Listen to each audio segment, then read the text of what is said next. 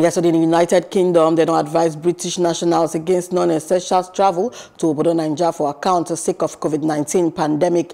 And Samayan say based on currently available information and gets high risk of exposure to COVID-19 inside country.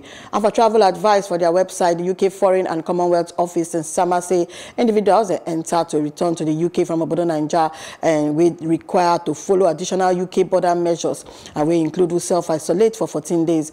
And the day for intending travelers make them consider the risk for all waka, including any transit countries and the risk during by travel itself.